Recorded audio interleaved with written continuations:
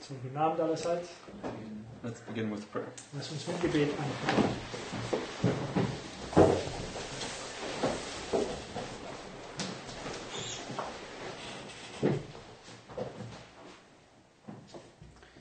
Dear Father in heaven, Lieber Vater im Himmel, thank you that we can worship you again danke, dass wir ein weiteres Mal dich anbeten können. and that we can open your word once more Dass wir dein Wort wieder auftun können. and that we can learn of you. Und dass wir von dir lernen können. And please bring into remembrance those things that we have already looked at. Und bitte bringe all diese Dinge wieder in Sinn, was wir bereits angeschaut haben. And please bring new connections to pass Und bitte bringe neue Verbindungen, Verknüpfungen zustande. and help us to see the things as you see them. Und hilft uns, die Sachen zu sehen, so wie du sie siehst. And that your word might give us the living power to change our lives. Und dass dein Wort uns das lebendige Kraft geben möge, unsere Leben zu verändern. And we ask and pray in Jesus' name. Und wir bitten und beten in Jesu Namen. Amen. Amen.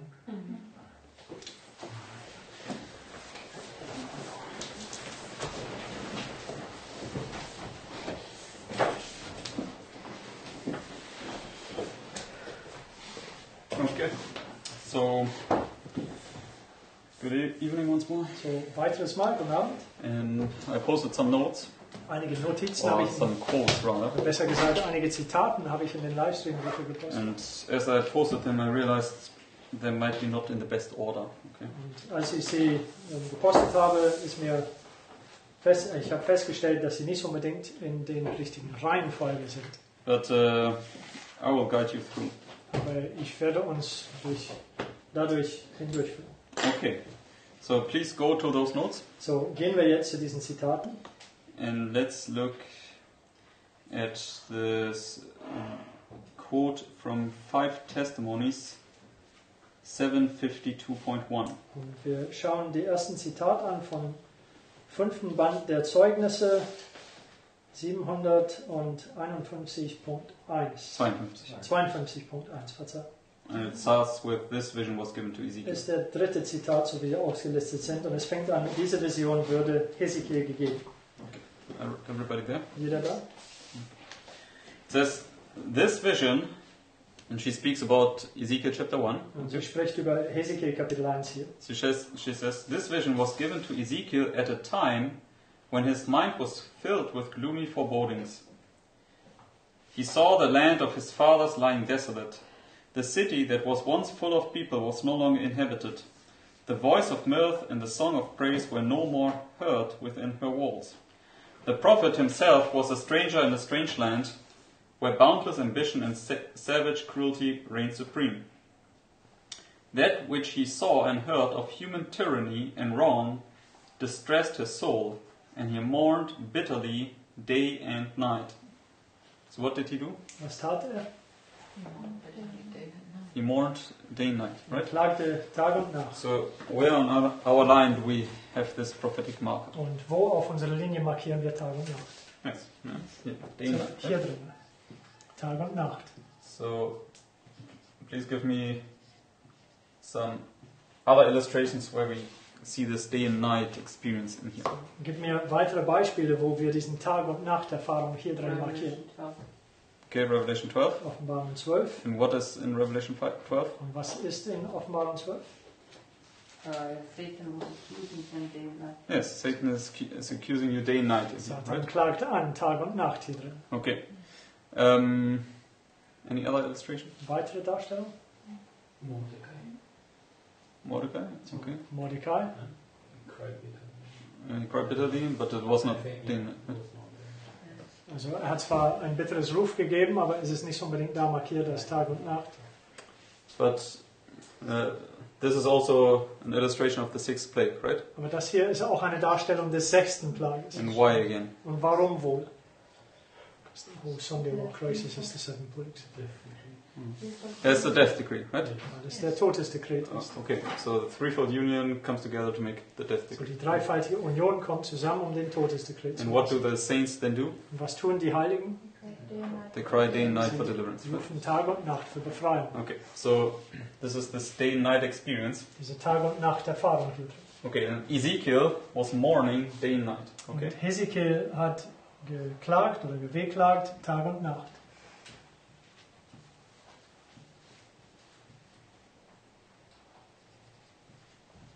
Mourning day and night. Okay. And then what was the result of it? Und was war der Resultat davon? Okay, let's read it here. Lass uns das lesen. So that which he saw and heard of human tyranny and wrong distressed his soul, and he mourned bitterly day and night. But the wonderful symbols presented before him beside the river Chiba revealed an overruling power, mightier than that of earthly rulers. Above the proud and cruel monarchs of Assyria and Babylon, the God of mercy and truth was enthroned. So, after he mourned day and night, he then received this vision, right? Nachdem geklagt hat Tag und Nacht, erhielt diese Vision. And according to Ezekiel 1 verse 1, when was this vision given to him? Gemäß Hesekiel 1, Vers 1, wann würde diese Vision ihm gegeben? 5th day of the 4th month, right? 5. Tag des 4. Monats, Which is midnight. was Mitternacht ist. Right. So now let's go to the next quote. So, lasst uns jetzt zu dem nächsten Zitat gehen. This speaks now about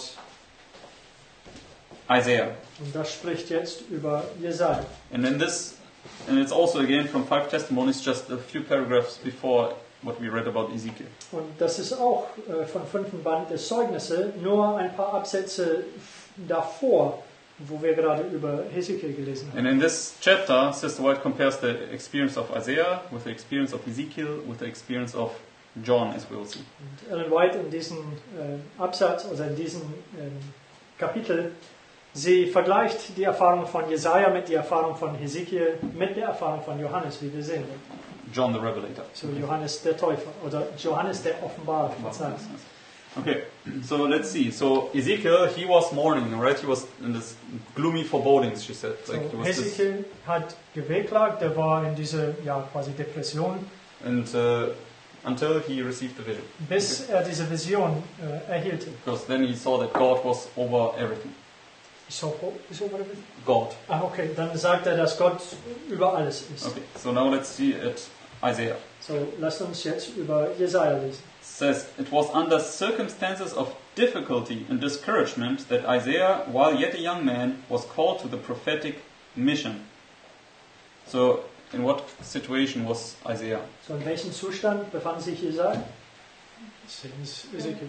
Yes, same as Ezekiel, right? Dasselbe wie He Hesekiel. was this depressed and discouraged and all these things. So, war depressiv und entmutigt und so weiter. And jump down to the next bold-faced. Und kommen wir hinunter bis zum nächsten fettgedruckten Teil. His task seemed to him almost hopeless. Should he in despair relinquish his mission and leave Israel undisturbed to their idolatry? Were the gods of Nineveh to rule the earth in defiance of the God of heaven? Such thoughts as these were crowding upon his mind as he stood under the portico of the holy temple. Suddenly, the gate in the inner veil of the temple seemed to be uplifted or withdrawn, and he was permitted to gaze within upon the Holy of Holies, where even the prophet's feet might not enter. So, he was in the same situation as Ezekiel, right? So, befand sich in denselben Umständen oder Situationen wie Hesekiel. What then happened to him? Und was geschah mit ihm? Yeah, suddenly he saw then the vision, right? So, plötzlich hat diese Vision erhalten. And Sister White says, how does midnight come? Und Ellen White sagt, wie kommt der Mitternacht auf? Suddenly, right? Plötzlich. For instance, also, yeah, Saul, right? You said Saul? So, Saul. Suddenly is the midnight. Okay, so, So, plötzlich ist der Mitternacht. yes, Saul, right? So, Saul auch noch. Because he was on his way to Damascus, Denn war auf dem Weg nach Damaskus and it was und es war Suddenly. suddenly at plötzlich zur Midday. midday, right? Mittag, Okay, which is midnight. was auch gleich Mitternacht ist. Okay, suddenly, okay. And then he sees holy, holy, holy, Dann sieht heilig, heilig, heilig. and he looks into the most holy place, Und right? er schaut in das Allerheiligste hinein. Yeah, that's what we just here read in the quote. Das ist das, was wir gerade hier in den Zitat gelesen haben. Okay, so he sees the most holy place. Er sieht das Allerheiligste. So.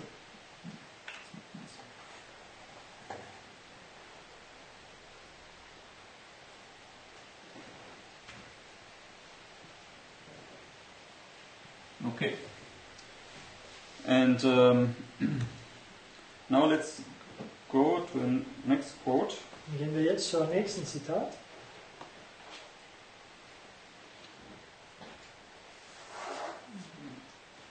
And that is further down a little bit. Das ist weiter hinab.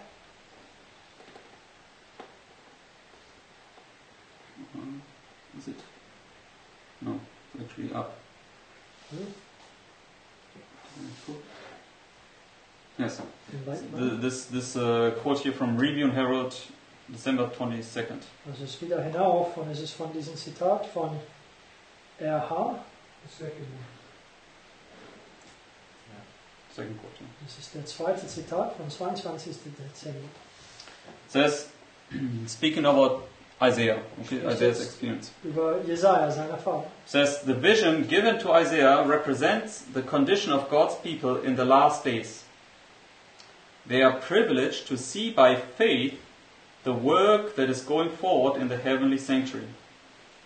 And the temple of God was opened in heaven, and there was seen in his temple the ark of his testament. As they look by faith into the Holy of Holies and see the work of Christ in the heavenly sanctuary, they perceive that they are people of unclean lips. So, what are they to do? So, was sollen sie tun? Yes, look by faith into the most holy place. Sie Right? sollen durch Glaube in das Allerheiligste And here in hineinschauen. this final test, what are we tested upon? Und in dieser finale Test, an was werden wir getestet werden? Faith, right? Glaube. Yes. So by faith, we need to look into the most holy place, she says here. So, durch Glaube, wir müssen hier in das Allerheiligste hineinschauen. And what can we then see, Und was können wir dann according to sehen, what we just read? gemäß was wir gerade gelesen haben? His glory. No, according to what we read. The work of Christ. Say it again. The work of Christ. Yes, the work of Christ. Also Right? das Werk Christi im Heiligtum. Okay.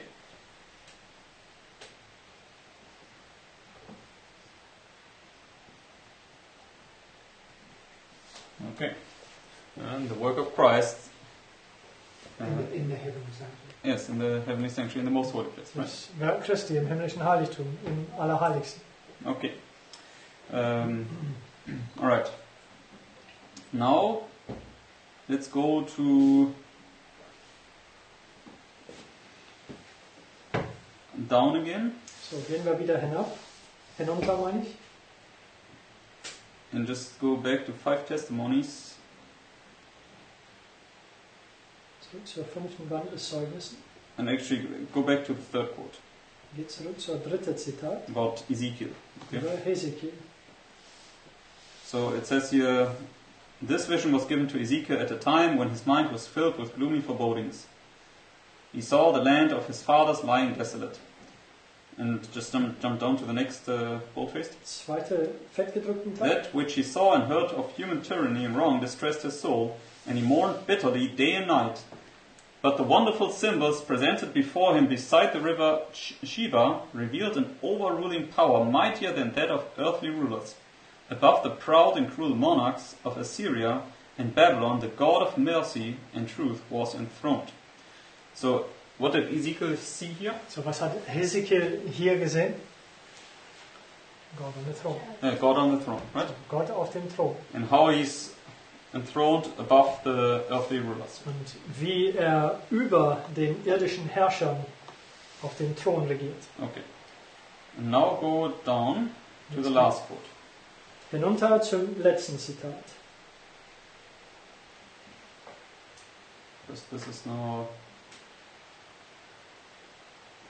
just after she describes the experience of Ezekiel. Das ist gerade nachdem sie die Erfahrung von Hesekiel beschreibt. Then she says, in the like manner, when God was about to open to the beloved John the history of the church for future ages, he gave him an assurance of the Savior's interest and care for his people by revealing to him one like unto the Son of Man, walking among the candlesticks.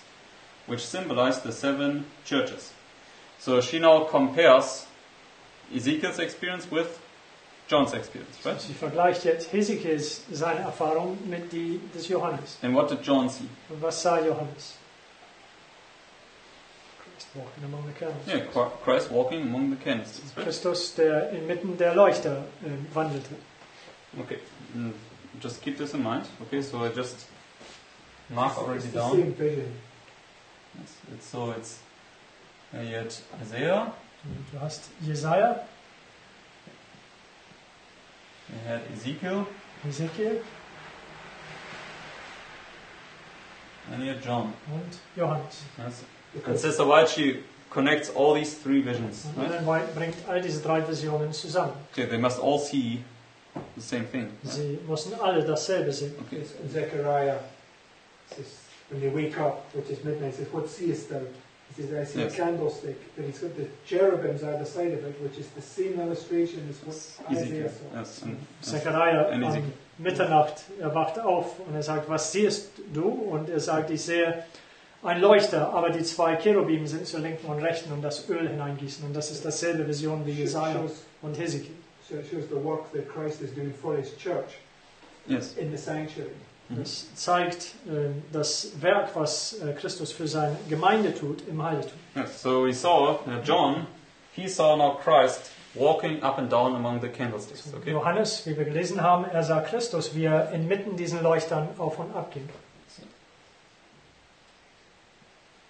Yeah. Isaiah saw the work of Christ, and John sees the work of Christ among the candlesticks. Jesaja hat das Werk Christi gesehen und Johannes sieht das Werk Christi mitten unter den Leuchtern. I wonder if it represents the wise virgins. And the reason I say that is because at midnight, when they hear the call, they pour the oil into the lamps, right? Also ich wundere mich, ob das stellt die klugen Jungfrauen dar, denn am Mitternacht, wenn sie den Ruf hören, sie gießen das Öl von ihrem Gefäß in ihrem Lampen hinein. And in Zechariah, you see these 2 men ones pouring the oil into the candlestick because Zechariah, du siehst diese 2 Gesalbten, wie die das Öl in der Leuchter eingießen. so the candlestick that Christ walking amongst it represents the wise virgins. Diese the ones that Leuchter, are- unter dem Christus wandelt, da stellt die weisen Jungfrauen dar. because the other ones they have no oil and they don't have faith, Weil die anderen haben kein Öl, die haben kein Glaube. so it's not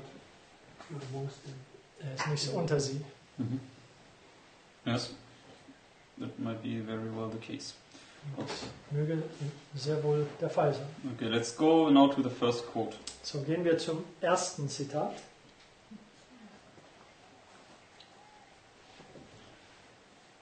And in this first quote, we'll see now that she links Zechariah chapter 3. Sorry, no, right. Zechariah chapter 3 with Revelation 1. Und in diesem ersten Zitat werden wir sehen, dass sie Zechariah 3 mit Offenbarung 1 verbindet. Okay. It says here then comes in the Redeemer's work. Satan stood by the side of the angel as an adversary to accuse Joshua as a transgressor of the law. So this is Zechariah chapter 3, right? Er spricht über Zechariah 3. This angel, who is our Savior, was seen by John the Revelator and represented as standing in the midst of the 7 golden candlesticks, clothed with a garment down to the foot and girded about the breast with a golden girdle. So she says, this angel that you could see in Zechariah 3 So sie sagt, dieser Engel, die du in Zechariah 3 sehen konntest, is the same angel which is Christ in Revelation 1, right? ist derselbe Engel, der Christus ist in Offenbarung 1. Yes, everybody sees this here? Könnt ihr das sehen? Yes? Amen. Okay. And then she goes on to say, Dann sagt sie weiter, Christ is represented in actual ministry for his people, as was Joshua in the Day of Atonement in behalf of the children of Israel. So what does she say? When Christ is now walking among the golden candlesticks, so, was sagt sie hier, wenn Christus mitten unter den goldenen Leuchtern wandelt, what is he doing? was tut er? Interceding, he's also pleading on your behalf, like rebuking Satan. Yes, okay. He's doing the work of the Day of Atonement. Yes, he's doing the work of the Day of Atonement. So, Right? er That's tut right. das Werk am Versöhnungstag. So we can see, therefore, right, that John, when he sees now Christ here among the candlesticks, So, wir können sehen hier, dass wenn Johannes hier Christus mitten unter den Leuchtern wandeln sieht, that this is basically the work of the Day of Atonement. dass that he das hier das Werk des Versöhnungstags ist, die er hier sieht. sees. Okay, just like Isaiah, Genauso wie Jesaja. because Isaiah also looks into the most holy place and he sees Christ's work in the most holy place. Denn Jesaja schaut ins Allerheiligste hinein und sieht das Werk Christi im Allerheiligsten. And Ezekiel, because she links it with the other prophets, Und Hesekiel, weil sie ihn mit dieser anderen Propheten verbindet, he must have seen the same thing, right? er musste denn wohl dasselbe gesehen haben. Yes? Amen. So, having understood this, everybody followed? Da wir das verstanden haben, also folgt jeder soweit? Or is any question left? Oder hat jemand da eine Frage an dieser Stelle? Okay. Okay, then let's go to Ezekiel 1. Dann lasst uns in unseren Bibeln Hesekiel 1 aufschlagen.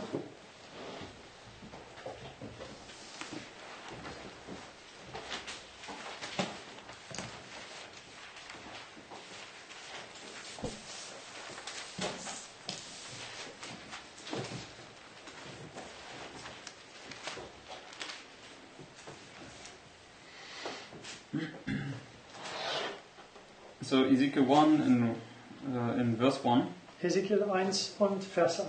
says, Now it came to pass in the 30th year, in the 4th month, in the 5th day of the month, as I was among the captives by the river of Sheba, that the heavens were opened and I saw visions of God. Okay, so what did he see? Was sah er? Visions of God. So, Okay? Visionen von Gott. So it's just not enough space.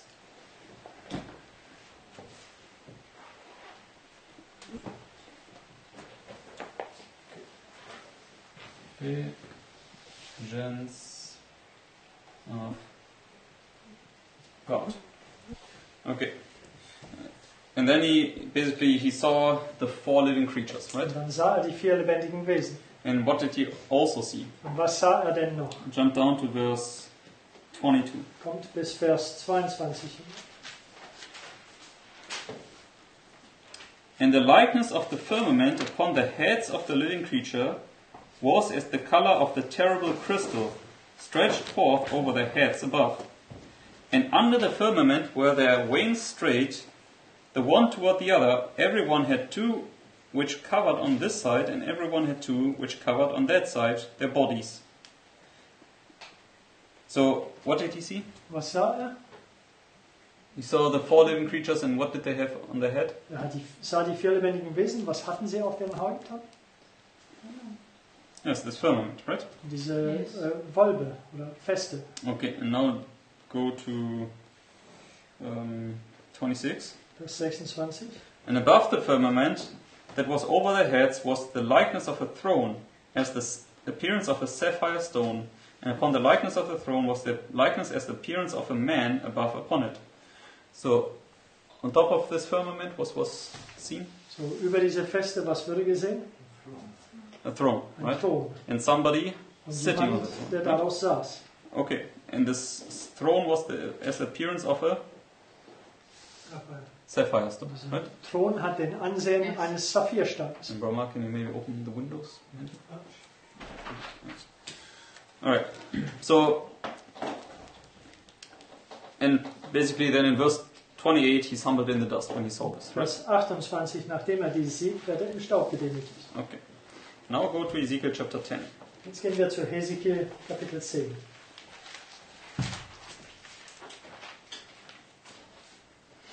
Verse 1. Vers 1. Then I looked, and behold, in the firmament that was above the head of the cherubims, there appeared over them as it were a sapphire stone, as the appearance of the likeness of a throne. So does it sound familiar? It's the same, right? Das ist dasselbe. Ne? Okay, and just to confirm that it's the same, Und dies zu bestätigen, dass es eben dasselbe ist, jump down to verse 21 to 22. kommt zu Verse 21, 22 hinab. And everyone had 4 faces, speaking about the cherubims, Spricht über die Cherubim. everyone had 4 faces apiece, and everyone 4 wings, and the likeness of the hands of a man was under their wings. And the likeness of their faces was the same faces which I saw by the river of Sheba. Their appearances and themselves, and they went everyone straight forward. So he says it was the same as at the river Sheba, Er sagt, es war dasselbe wie am Fluss Keba. and which is Ezekiel Und das ist, chapter 1, right? finden wir in Hesekiel 1. So we have Ezekiel 1 here, So, wir haben hier Hesekiel 1, but also we have Ezekiel 10, aber right? auch Hesekiel 10. Okay. And now let's go to in Ezekiel 10. What two chapters precede Ezekiel 10? Und Hesekiel 10, welche zwei Kapitel kommen davor? Hesekiel 1 und 2. 8 and 9. Okay. Hesekiel 8 und 9. Okay. 8 and 9. Okay. Also 8 und 9. And what does Ezekiel 8 speak about, and what does Ezekiel 9 speak about? Worüber spricht Hesekiel 8 und worüber spricht Hesekiel 9? The Omega apostasy followed by the execution judgment. Okay, yes. But Omega-Abfall, darauf gefolgt von Ausführung that's already the interpretation. The four abominations. Yes, the four abominations. Right? 4 Gräuel. And then In the fourth, he's not hearing you anymore, Und der 4. horcht nicht mehr. and the result is Ezekiel 9. Right? Das Resultat dessen ist Hesekiel And 9. the 5 men with the slaughter weapons come and execute judgment. Die 5 Männer mit Schlachterwaffen kommen und Gericht ausführen. Okay, in Ezekiel 10, we'll see now when we go to verse 2. Und Hesekiel 10, wir werden sehen, wenn wir jetzt zu Vers 2 gehen, It says, And he spake unto the man clothed with linen, and said, Go in between the wheels, even under the cherub, and fill thine hand with coals of fire from between the cherubims, and scatter them over the city. And he went in my sight. So, what is now about to take place here? so, was findet hier, oder was steht davor zu geschehen hier? Destruction of the city. Zerstörung der Städte. And what city is referred to here? Jerusalem. Jerusalem, right? Das ist Jerusalem ganz besonders, der hier erwähnt wird. Okay, so Jerusalem is to be destroyed. Jerusalem soll zerstört And sein. this illustrates the destruction of the cities, right? Das stellt die Zerstörung And der how Städte is it to dar. be destroyed? Und wie soll es zerstört werden? By Fire. coals of fire. Coals of fire, right? Heiße Feuerkohle. Okay, and he's to take it from between the cherubims, right? Und er sollte das von inmitten den Cherubim nehmen. Okay. So where else do we have an illustration where Christ now, because the man in linen is Christ, right? So, dieser Mann in Leinwand hier ist Christus. And where else do we see an illustration that Christ takes hot coals and throws them down as a judgment? Und wo noch sehen wir, wo Christus heiße Kohlen nimmt und sie als ein Gericht hinabwirft? Revelation. Yeah, Revelation 8. Right? Offenbarung 8. So let's go to Revelation 8. And Sodom is obviously also the right answer. Lasst uns zu Offenbarung 8 gehen. Und natürlich Sodom, das ist auch eine richtige Antwort. Balls of fire which destroyed Sodom. Diese Feuerbälle, die Sodom zerstört.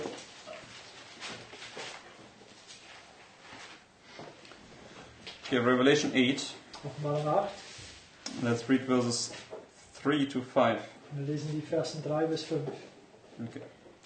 It says, And another angel came and stood at the altar, having a golden censer, and there was given unto him much incense, that he should offer it with the prayers of all the saints upon the golden altar which was before the throne. And the smoke of the incense, which came with the prayers of the saints, ascended up before God out of the angel's hands. So, at which item is he standing here? So, bei welchem Gegenstand steht er hier? Yeah. Altar of incense. Altar of incense, right? Weihrauchsaltar. Okay. And then it says in verse 5, Vers 5 sagt, And the angel took the censer and filled it with the fire of the altar and cast it into the earth. And there were voices and thunderings and lightnings and an earthquake. Okay, so what does it mark when he now cast down these coals? so, was markiert das, wenn er jetzt diese Kohlen niederwirft? Close for probation, right? Schluss der Gnadenzeit. Why? Warum wohl?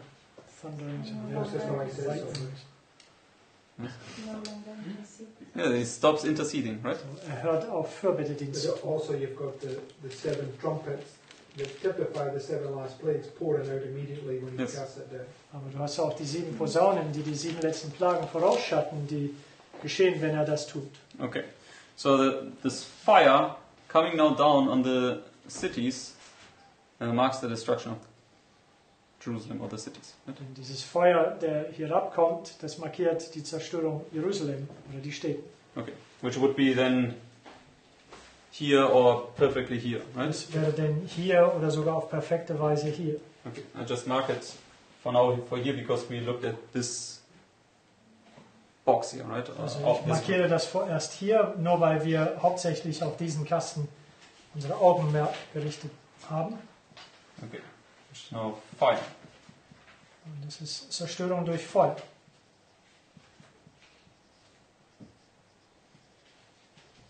Okay. Now let's go to. I just want to show this.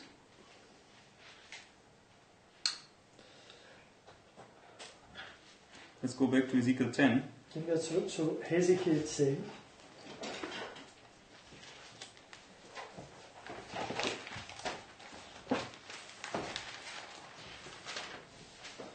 Let's read verse 2 again and let's read down to verse 4.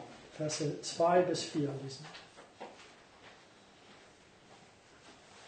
It says, And he spake unto the man clothed with linen, and said, Go in between the wheels, even under the cherub, and fill thine hand with coals of fire from between the cherubims, and scatter them over the city. And he went in my sight. Now the cherubims stood on the right side of the house, when the man went in, and the cloud filled the inner court. Then the glory of the Lord went up from the cherub, and stood over the threshold of the house. And the house was filled with the cloud, and the court was full of the brightness of the Lord's glory. Okay, so what was now filled with the Lord's glory? Was würde mit dem Herrlichkeit des Herrn gefüllt? Court represents the world. Yes. Der Vorhof. So the house was filled with the cloud, right? Also das Haus war mit der Wolke erfüllt. And what is the house an illustration of? Und das Haus, was stellt das dar? God's people. God's people, right? Gottes Volk. So God's people are now filled with the Holy Spirit, Und Gottes Volk sind jetzt voll des Heiligen and Geistes. therefore now the glory of the Lord fills the court, which is the world, right? Deswegen die Herrlichkeit des Herrn füllt der Vorhof, was eine Darstellung der Welt ist. Holy, holy, holy, the Heilig, whole heilig, earth heilig. is full of the glory, Die right? ganze Erde ist voll der Herrlichkeit. Yes? Amen. Okay. So, now let's go to Ezekiel chapter 40. 40. 40. 40. Lass uns jetzt zu Hesekiel 40 gehen.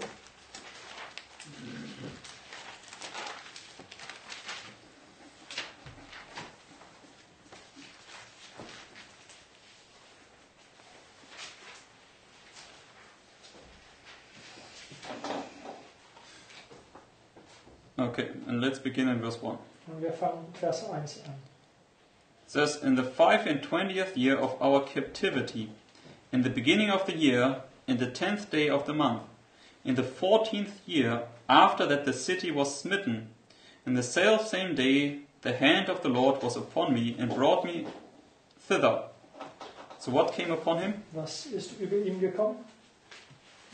The hand of the Lord. Okay. Hand des Herrn. So keep your finger here. Halte den Platz hier. Let's go back to Ezekiel 1. Zu Hesekiel 1 zurück.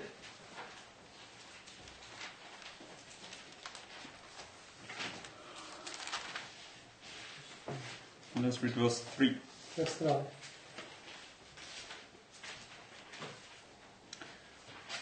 The word of the Lord came expressly unto Ezekiel the priest, the son of Buzi, in the land of the Chaldeans by the river Sheba, and the hand of the Lord was there upon him. So what came upon him? Was kam über ihn? The hand of the Lord, Hand right? des Herrn. Okay, let's go back to verse 40, chapter 40. Kapitel 40 jetzt. So the hand of the Lord came upon him, and Hand now des verse Herrn. 2. Hand des Herrn über ihn, jetzt Vers 2. In the visions of God. In what? In was? Visions of God. Visionen von Gott. What did we see in Ezekiel 1 verse 1? Was haben wir Hesekiel 1 Vers He 1 saw gesehen? visions of God, right? Er sah Visionen von Gott. Same thing. Dasselbe. So in the visions of God brought he me into the land of Israel, and set me upon a very high mountain, by which was as the frame of a city on the south. And he brought me thither, and behold, there was a man whose appearance was like the appearance of brass, with a line of flax in his hand, and a measuring reed, and he stood in the gate. So he sees now a man holding what in his hand? So, er sieht einen Mann und er hält was in seiner Hand? Measuring reed, right? Ein Maßstab. Okay. And the man said unto me, Son of man, behold with thine eyes, and hear with thine ears, and set thine heart upon all that I shall show thee, for to the intent that I might show them unto thee art thou brought hither. Declare all that thou seest to the house of Israel. So what was the commission given to him? So, was war der Auftrag, der ihm gegeben wurde? Yes, exactly. Okay. So, was du siehst, schreib nieder. Everything that he was seeing, he was to declare to God's people. Alles, was er sieht, er sollte Gottes Volk erklären. So, and Sister Lucia already made the connection. Keep your finger here. Let's go to Revelation 1. Und halte den Platz hier und geht zur Offenbarung 1. And then verse 11. Vers 11.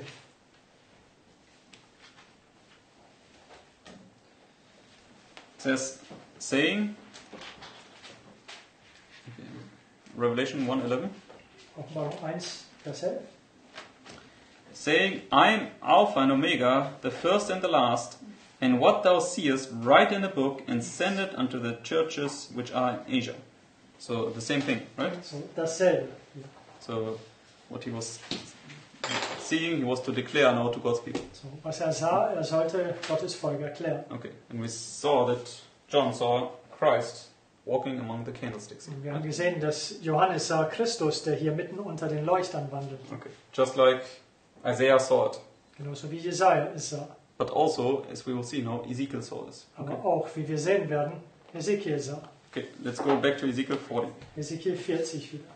So, can you see all the parallels? Konntet ihr die Yes. Parallelen sehen? So therefore, Ezekiel 40 is also marked here. Right? Deswegen Hesekiel 40 ist auch hier markiert. The hand of the Lord came upon him. He saw the visions of God, Der Hand des Herrn war auf ihm. Er hat die Visionen Gottes gesehen. and now what he was about to be shown, he was then to declare to God's people. Und jetzt das, was er sehen wird, soll er Gottes Volk erklären. And he saw a man with a measuring reed. Und Right? er hat einen Mann mit einem Maßstab in der Hand gesehen. Okay, so I mark down Ezekiel 40. So, ich markiere Hesekiel 40 hier. Okay, and now let's continue in verse 5. Lesen wir weiter, Vers 5.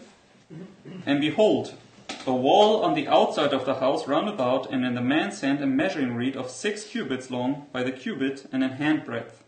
So he measured the breadth of the building 1 reed, and the height 1 reed.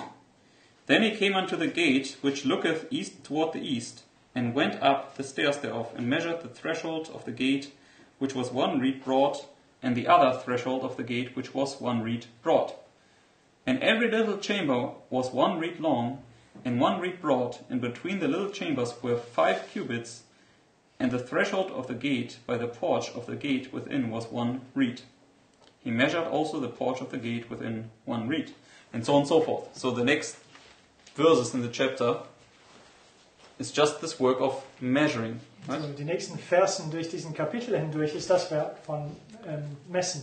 And when you go to chapter 41, Und wenn wir zu Kapitel 41 gehen, it's still measuring. er Okay? misst weiterhin. And chapter 42, Kapitel it's 42, still measuring. er Okay? misst weiterhin. And what is he measuring? Und was misst er? The temple. Den Right? Tempel. And what is the temple? Und was ist der Tempel? It's us, right? Das ist uns, unser Okay. Herz. And how is he measuring us? Und wie misst er uns? What is it that measures us? Was ist es, was uns misst? Sorry? His word. Yes. Sein Wort. Okay. Because what is he, when you have this final test, what is he looking at? Wenn du diese finale Test hast, was schaut er an? When he takes the word, what is he measuring? Wenn er diesen Wort nimmt, was misst er? Measure the temple, which is us. If you Yes. want to sign holy principles. Yes. And when Christ was tempted in the desert, Also wenn Christus in der Wüste versucht würde, what did he answer the devil? mit was antwortete er dem Teufel? Thus saith the Lord. Ein Zusprich des Herrn. Man lives not by bread alone, but by Everywhere. every word. Der Mensch lebt nicht von Brot allein, sondern Okay. von jeder Wort Gottes. So the measuring reed is the word of God, right? Das Maßstab ist das Wort Gottes. And he's looking whether you now live according to every word. Und er schaut, ob du nun lebst gemäß jedes Wort Gottes. And because Satan gets the permission to test you according to every word of God, right? Und Satan bekommt die Erlaubnis, dich zu prüfen oder zu testen gemäß jedes Wort I mean, in Gottes. our time it will be according to our knowledge, but still, In unserer Zeit, es wird gemäß den Wissen, die wir bereits erhalten haben, aber dennoch, this must be the test, right? das muss der Test sein. Everything the Lord has revealed to you, because Brother Mark shared with us, we will be just tested upon what we learned beforehand, right? Bruder Mark hat es uns gezeigt, wir werden getestet nach dem, was wir zuvor gelernt haben. So everything that the Lord has revealed to us, Alles, was der Herr uns geoffenbart hat, this will be our test. das wird denn unser Test werden. According to our capacity. Gemäß unserer Fähigkeit. Okay. So, and this is then this measuring reed that will be basically placed upon you to see. Und Okay. dieser Maßstab, der auf dich gelegt werden, um zu sehen, ist also the royal cubit, right? It's a royal measuring line. Yes. It's a cubit plus a handspan. Yes, It's amen. 21. Yes, yes. Yes, because you are called to be kings and priests, right? Or royal Mhm. priesthood. Gerufen, um Könige und Priestern zu sein. Eine königliche Priesterschaft. Okay. So now go to Ezekiel 43. So, geht zu Hesekiel 43 jetzt. Let's begin in verse 1. Und fangen wir in Vers 1 an. Afterward, so that's now the end of the measuring. So, Okay. das ist nachdem er alles gemessen hat. Did you notice that it's 126? Sorry? The measuring line. It's what? So 126 inches. It is? Yeah, because it says, if I understood right, it's 6 cubits long. And a hand breadth, right? Yeah, it's 6 cubits long by the cubit and a handbreadth, so 6 times 21. So 126 ist das, weil es sagt 6 Ellen lang und es ist die königliche Elle, was eine Elle ist und eine Handbreite. Es ist 6 mal 21. Das ist der fliegende Rolle. It's the flying roll that's measuring you, because it's the Bible, and that's what judges you at the last day. Fliegende Rolle, der dich misst, was die Bibel ist. Das ist das, was dich in allerletzte richten wird. Yes, that's a nice point. I never noticed this. Das ist ein schöner Punkt, auch, dass er Everybody nicht, noticed? nicht erkannt hat. Jeder Yeah. gehört, was Okay. du normal sagst? Let's go back to Ezekiel 40 Geht zurück zu Hesekiel and 40 let's read verse 5 again. und Vers 5 ein weiteres Mal. It says, "And behold, a wall on the outside of the house round about, in the man's hand a measuring reed of 6 cubits long, by the cubit and an hand breadth." So the reed was 6 cubits long, right? So, dieser Stab war 6 Ellen lang, So you have 6 cubits, 6 Ellen. but a cubit, it says here how long this cubit is. It's the cubit and an hand breadth. Aber Right? diese Elle hier, diese Maßeinheit, es sagt hier, dass es eine Elle und eine Handbreite So ist. a cubit was usually 18. 18 inches. Eine Elle war normalerweise 18 Zoll, But the hand breadth was 3. aber eine Handbreite würde dann 3 Zoll. So and this was also called the royal cubit. Und Okay. das würde den königlichen Elle genannt. So 21 inches. So 21 Zoll. So you have then. So this is the one cubit So, das ist dann ein Elle, or royal cubit. Okay. ein königliches Elle. So 6.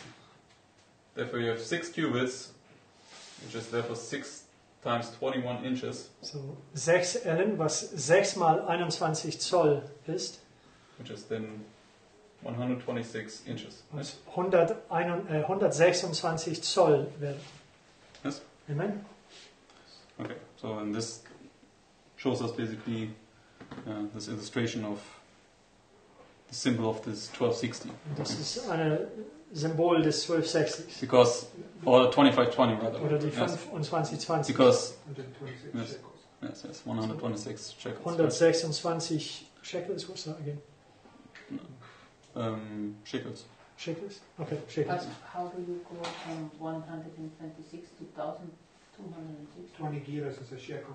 So 20 Geras ist in ein I mean, you cannot really take 126 inches and make it 1260. 2520 because, Yes. Du kannst 126 nicht 2520 rausmachen. but it's just the same symbol like 126 shekels in Daniel 5. Aber es ist derselbe Symbol wie die 126 Shekeln in Daniel 5. Mene tekel ufasin, right? So many tekel ufasin. It was 126. So 126. Mene is 50 shekel. So Mene ist 50 Shekel. So Mene, Mene, 50. Mene tekel. Tekel. Tekel is shekel. Ein It's just Tekel one. ist 1, ein Shekel. And ufasin, or Let's divide the many. I don't know if it's now correctly spelled. Ufasin. Fazin. Yeah, not N at the end. N? Yes.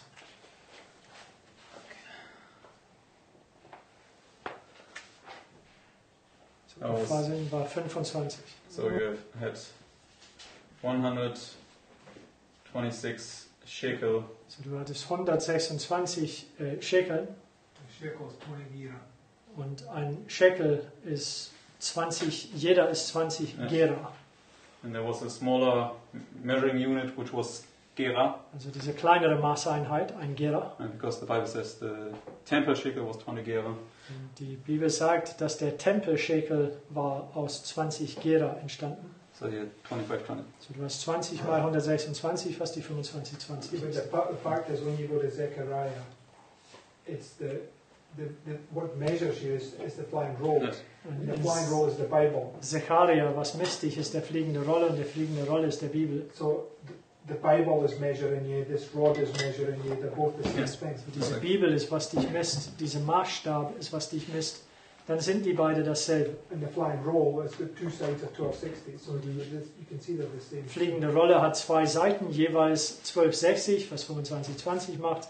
Also du kannst sehen, dass die beide sind dasselbe. Yes. Amen. Okay, so now let's go back to Ezekiel 43. So, zurück zur Hesekiel 43 jetzt.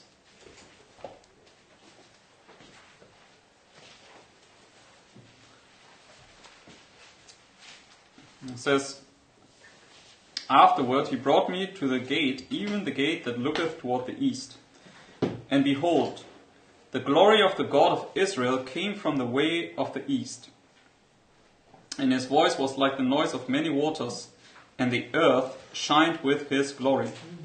So now the whole earth is full of his. So wieder die ganze Erde Glory, ist voll right? seiner Herrlichkeit. And it was according to the appearance of the vision which I saw, even according to the vision that I saw when I came to destroy the city. So when was it that he came to destroy the city? So, wann ist gekommen, den Staat zu zerstören? Ezekiel 10. Ezekiel 10, right? Ezekiel 10. Yes, when he took the hot coals to cast it on the city. Also die heiße Kohle genommen hatte, auf die Stadt zu werfen. So he links now this, what he sees here, with Ezekiel 10. So, verbindet das, was hier sieht, mit Hesekiel 10. And then it says, Dann sagt es, And the visions were like the vision that I saw by the river Sheba, which is Ezekiel chapter 1. und den Okay. Fluss Keba, das verbindet mit Hesekiel 1. And we already saw Ezekiel 1 and 10 are the same vision. Right? Wir haben bereits gesehen, dass Hesekiel 1 und 10 sind dasselbe Vision. And when he saw the glory in Ezekiel 1, what happened to him? Und als er die Herrlichkeit in Hesekiel 1 sah, was geschah mit ihm? Fell on his face, right? Fiel auf sein So Angesicht. let's see what happens here. Und lass uns schauen, was hier geschieht. So, and the visions were like the vision that I saw by the river Sheba, and I fell upon my face. Fiel auf mein Angesicht. Okay, so same vision here. Derselbe Vision. Okay. And the glory of the Lord came into the house by the way of the gate, whose prospect is toward the east. So the Spirit took me up and brought me into the inner court, and behold, the glory of the Lord filled the house. Okay, so what happened now? Was geschieht jetzt? The glory of the Lord filled the house, right? Die Herrlichkeit des Herrn hat das Haus erfüllt. This is also what we saw in Ezekiel chapter. Das ist auch, was wir in Hesekiel 10, Kapitel 10 sahen. And when the house was filled, what happened with the court? Als das Haus erfüllt wurde, was geschah mit dem Vorhof? Shined into the Was also full of the glory. Es war auch voll der Herrlichkeit. Okay, so therefore we can see Ezekiel 43 now gives you also the same experience that he sees the glory just like in Ezekiel 1 and 10. So, wir können sehen, dass in Hesekiel 34 hat er selbe Erfahrung. Er sieht die Herrlichkeit genauso wie in Hesekiel 1 und 10. And he falls upon his face. Und er fällt auf sein Angesicht. Yeah, but the chapter before, what was happening? Aber der Kapitel zuvor, was war am Geschehen? Measured. The measuring, right? So, das Messen fand Okay. statt. And therefore, this is the same work that Ezekiel saw, that Isaiah saw, or John saw in their respective visions, right? Und das war derselbe Werk, die Jesaja oder Johannes in deren Visionen gesehen haben. Yes? Sahen. Okay. So therefore, we can see basically that this is here now this work, beginning of this measuring. So, wir können sehen, dass dies hier das Werk ist des Messens. So the Lord, He will now investigate you, He will measure you, So, der Herr wird dich untersuchen, er wird dich messen, whether you live according to every word of God. ob du gemäß jeder Wort Gottes lebst. And when He finds you faithful, Und wenn er dich treu befindet, He will rebuke Satan er wird at the end, Satan right? tadeln am Ende. And He will pardon you, and He will clothe you with the righteous garments and present you before the Father. Er wird dich vergeben, mit dem gerechten Gewand überziehen und den Vater vorstellen. Yes? Amen. Okay. So I just wanted to put this in place, So, ich wollte das nur aufstellen, and just to show that here in this time, we can see, based upon Isaiah, Ezekiel, and John, that there's a work of measuring going on in this time. so, dass in dieser Zeit hier, basierend auf Hesekiel, Jesaja und Johannes, dass ein Werk des Messens hier vorgeht. And those visions mark it here and not yet here. Okay. Say that again, please, Lance. Those visions mark it in this time here, Also, ja, diese Vision, die markieren es in diese Zeit hier, but not in this time. aber nicht in diese Zeit. Because here Ezekiel was mourning day and night, right? Weil Hesekiel in dieser Zeit hat gewehklagt Tag und Nacht. And also Isaiah was discouraged. Und auch Jesaja war entmutigt. And then they all came up to this point, and then they saw Christ's work in the most holy place. Und sie kamen alle zu diesem Punkt hin und dann sahen sie das Werk Christus im Allerheiligsten. And also this man that here in Ezekiel 40, Und auch diesen Mann in Hesekiel 40, let's go back to this. gehen wir dahin wieder, Let's go to verse 3. Vers 3. It says, "And he brought me thither, and behold, there was a man whose appearance was like the appearance of brass, with a line of flax in his hand and a measuring reed, and he stood in the gate." So how was this man looking like? So wie sah diesen Mann aus? Christ. Like brass, right? Wie Bronze. In Revelation. Okay, so let me just remember where it was. I There's think- also this flax in his hand, right? That's the temple cleansing. Right? line of flax. That's what Christ had. He twined flax together, right, and went into the temple to cleanse the temple. Yeah. Was it flax? I'm sure. No, I'm not sure. I'm thinking that it was. Maybe. I can't remember that it was flax. But my, This is the art. Baumwolle. Yeah. So Sorry? You know? There's a place where it has flax for a line. Sorry? I'm just confirming that there is a place where he has a line which is flax. Yes. In the Bible or Yeah. in the temple cleansing? Because Scott was mentioning the temple cleansing, where Christ put the cords together. No, I don't think it says that. Yes. I don't think so. He might know. Okay. But let's go to... No, that was appearance of fire. There was somewhere else a place. Revelation 1 verse 15. This Sorry? brass. Revelation 1 verse 15. This big No, brass. it was not. Let me just look it up.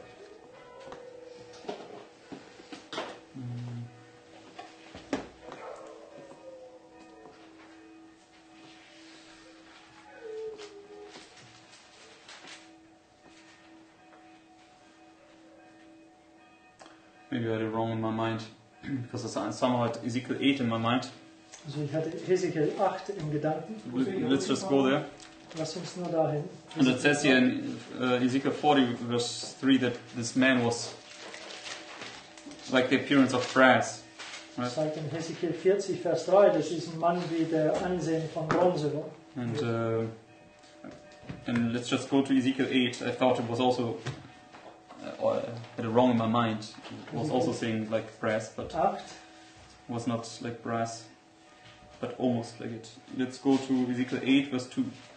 Hesekiel 8, Vers 2. Or let's begin in verse 1 even.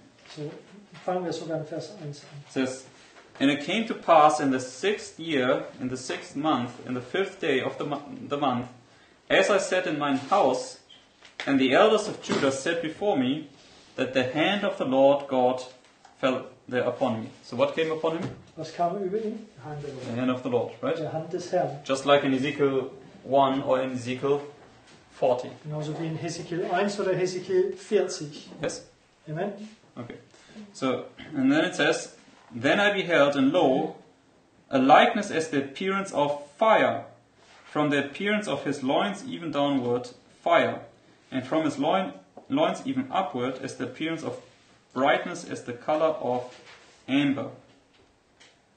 So, and I had it in my mind that this was like saying brassy, but it was Ich fire. hatte im Okay. Gedanken, dass das sagte Bronze, aber es sagt Feuer. In Daniel 10, die Erscheinung von Christus, sagt er, his feet are like polished brass. Mhm. The appearance. Also seine Füße sind wie That's also what Sister Lucia mentioned. polierte Bronze. Das ist was Schwester Revelation Lucia 1 also the Offenbarung feet are 1 like brass. gesagt hat.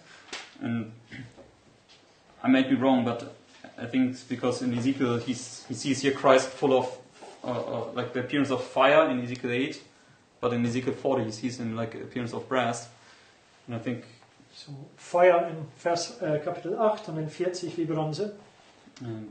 somehow you need to bring these things together. The brass was also burnished brass, which was fire and brass mingled, and I can't remember, it's somewhere in Revelation 10. Is it Revelation 10?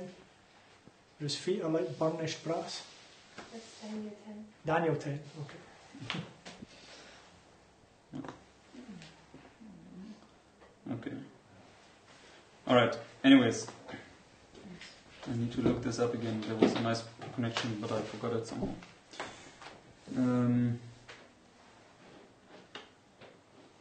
Yes. Okay, maybe we can go to Ezekiel 1, because it says here that the appearance was the brightness as of the color of amber, right? Gehen wir zu Hesekiel 1, weil es sagt, der Ansehen war wie, ja, das Ansehen von Farbe, ja, Amber ist wie Bernstein. Orange. Bernsteinfarbe. Ja. Now verse 27, Vers Ezekiel 1:27. Hesekiel 1, 27. It says here also, when he saw the appearance of the man upon the throne, Also den Ansehen des Mannes auf dem Thron saß. it says, Ja. and I saw as the color of amber. So here you also again have amber. So hier hast du wieder diesen Bernstein. As the appearance of fire round about within it, from the appearance of his loins even upward, and from the appearance of his loins even downward. I saw, as it were, the appearance of fire, and it had brightness round about. So clearly it's Christ, right? Es ist klar, dass das Christus ist. So it's Christ here, then therefore in Ezekiel 8 it's also Christ, Christus hier, Yes. denn auch in Hesekiel 8 ist es auch Christus. and therefore also the man like brass with the measuring line. with the measuring line, it must be also Christ, Und right? der Mensch aus Bronze mit diesem Maßstab muss dann auch So Christus. Sister White says the line is an investigation. So Yes. So diese investigating yourself. Schnur oder diese Maßstab ist der Untersuchung, sagt er. So, and we saw also yesterday in the quote that the advocate is examining also your cases, right? Und wir haben gestern gesehen, dass der Fürsprecher auch deinen Fall untersucht. Okay, so he's investigating the books whether you are deserving to receive pardon, right? So, er untersucht die Bücher, um zu sehen, ob du würdig bist, Vergebung zu erhalten. He's looking, measuring whether you lived according to every word of God. Er schaut und misst, ob du nun gemäß jedes Wort Gottes lebst. And at the end, when you make the final confession, he writes pardon in the books. Und am Ende, wenn du diesen letztendlichen Bekenntnis gibst, dann schreibt er Vergebung in die Bücher. And he presents you then before the stellt dich Father. Right? vor den Vater. And also yesterday, if you remember, we were not quite sure whether it's the Father writing pardon in the books or whether it's Christ, right? Falls ihr daran erinnert, gestern waren wir nicht ganz sicher, ob es nun der Vater in die Büchern niederschreibt oder Christus. But I found a quote, Aber ich habe ein Zitat gefunden. and let's just look at this. It's from yesterday in the live stream, but I can repost it quickly. Lass uns das anschauen. Das war von gestern in den Livestream, aber ich kann es nochmal posten.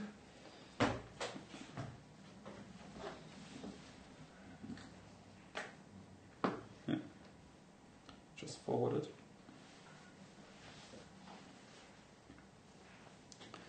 There she nicely shows us this point. Und hier zeigt sie diesen Punkt. Okay, everybody there? Jeder da? It says, notwithstanding the defects of the people of God, Christ does not turn away from the object of his care. He has the power to change their raiment. He removes the filthy garments. He places upon the repenting, believing ones his own robe of righteousness and writes pardon against their names on the records of heaven. He confesses them as his before the heavenly universe. Satan, the adversary, is shown to be an accuser and deceiver. God will do justice for his own elect. So here we can see, right? So, hier können wir sehen. So he takes away the filthy garments, gives you the new garments, and he writes pardon against your name. Er nimmt den schmutzigen Gewände weg, gibt dir die neue Gewände und schreibt Vergebung. And then he in deinen Namen. confesses you before the universe, Und dann bekennt er dich vor das Universum, which is sagt Father and all the heavenly angels. was der Vater ist und alle himmlischen Herren. Amen. Amen. Okay. So therefore, I wanted to show this evening that you clearly can see that this is the time here. Your first morn, day, night. Okay. Und ich wollte heute Abend, dass es klar zu zeigen, dass es klar zu sehen ist, dass zuerst klagst du Tag und Nacht, But then the heavens open, or the veil suddenly is withdrawn. aber dann werden die Himmeln geöffnet oder den Vorhang wird plötzlich entfernt. And then you can, by faith, look into the Holy of Holies, Und dann kannst du durch Glaube in das Allerheiligste hineinschauen. and you can see the work of Christ, Du kannst das Werk Christi sehen and you can see basically how He's measuring you. und Okay, du kannst sehen, wie er dich misst. He's using the Word of God, and He looks. Okay, Und er benutzt das Wort Gottes und er schaut hin. And basically, and when we bring other illustrations in, He passes by with His goodness. Und wenn du andere Darstellungen darüber legen würdest, er geht an dich vorüber und zeigt seine Güte. And this would lead you to this final confession here. Und das werde dich denn zu dieser finale Bekenntnis führen am Ende. What's nice is when you link Ezekiel 1 to Ezekiel 10 and then to Ezekiel 40, etc. Also Ezekiel 1 mit Ezekiel 10, Ezekiel 40 und so weiter alle zusammenbindest. See they're all the same vision. Und dass du sehen kannst, dass die alle derselbe Vision sind. It's at midnight. Es ist am Mitternacht. Okay, the nice point proves this. Fifth day of the fourth month. Yes. 5. Tag des 4. Monats. But you interrupted my thought. Oh, I'm sorry, but I just thought that was important. No, it's fine, but I was just building up to the thought, and okay, let me just repeat it again. So, lass mich das wiederholen, kurz. Okay, so basically, you mourn day and night here. So, du klagst Tag und Nacht hier an. No, you mourn. Beklagst. Because Beklagst. that would mean accuse. Okay, du wehklagst Tag und Nacht, sorry. Wehklagst Tag und Nacht hier an. Then the heavens are opened. Dann werden die Himmel geöffnet. And you can now see Christ's work going on here in the most holy place Und by du faith. kannst das Werk Christi hier im Allerheiligste durch Glaube ansehen. And then basically you also can see how He's measuring you. Dann kannst du sehen auch, wie er dich misst. He's using the word of God, Er benutzt das Wort Gottes. and He wants to lead you to repentance, right? Und er möchte dich zur Buße führen. Because He wants to write pardon against your name in the Denn er books. möchte Vergebung neben deinen Namen in die Bücher schreiben. So therefore He passes by with His glory. So, er geht an dich vorüber mit seiner Herrlichkeit, seiner Güte. He brings you to humble confession Er here. bringt dich zur reumütigen Bekenntnis hier. Then He writes pardon. Dann schreibt er Vergebung neben dir. Takes away the filthy garments. Nimmt den He schmutzigen Gewände weg. places the righteous garments. Die gerechte on you. Gewände über dich. And then He confesses you before the Und Father. dann bekennt er dich vor dem Vater. And then the Father accepts you, and your sins can be blotted out. Der Vater nimmt dich an. Deine Sünden werden ausgetilgt. And you're eternally secure. Und dann wirst du aufs ewig sicher sein. that's when he takes away the citizen's garment. Da ist es, wo er diesen Bürgergewand Yeah. wegnimmt. If he doesn't do that work where you still have the citizen's garment on there. Wenn du nicht erlaubst, dass er diesen Werk für dich da tun kann, dann hast du immer noch diesen Bürgergewand an. Yes, exactly. Okay. And maybe tomorrow we can look at this point that you Yeah, I'm going to go through this stuff again tomorrow morning. Und morgen werden wir dies näher anschauen, was wir heute Morgen angefangen haben. Right. So, the point I wanted to highlight this evening was to show that all these visions are parallel. Und der Punkt, den ich zeigen wollte heute, ist, dass all diese Visionen sind eine Parallel. They're all marked at midnight. Sind alle an Mitternacht zu markieren. And it's after the test already begun, after the morning of day and night. Nachdem der Test bereits angefangen haben, nach das Wehklagen von Tag und Nacht. And here is now an investigation taking place. Und hierin findet eine Untersuchung statt. But it's Christ investigating you here. Es ist Christus, der dich hierin untersucht. But in order to then bring you to this point where he can now present you before the Father. Um dich zu diesem Punkt zu führen, wo er dich denn den Vater vorstellen kann. And then the Father will investigate you to pronounce you righteous. Und der Vater wird dich untersuchen, um dich gerecht zu nennen. Amen? Amen? Then, are there any questions left? So, gibt es Fragen? Okay. Then let's close with our prayer round. Lasst uns mit unserer Gebetsrunde Schluss machen.